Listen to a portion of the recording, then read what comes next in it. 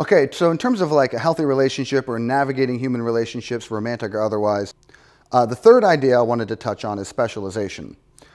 You don't have to be the same in a relationship. And in fact, the doctrines point out that the more specialization in an organized system, the more perfect it is and the better it runs.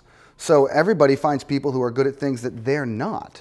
And so when you see differences in a relationship, you got to ask, is this a matter of opposition, which is a bad thing, or is this a matter of complementary traits or specialization?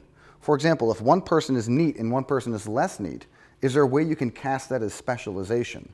So then you can rely on other people, you can trust them, they can be useful, you can be useful to them, and build a more complicated, organic, dynamic whole, and use your relationship to serve the neighbor outside. Because if you can do that, then you're not going to run out of happiness. You're looking outward. It's magnanimous.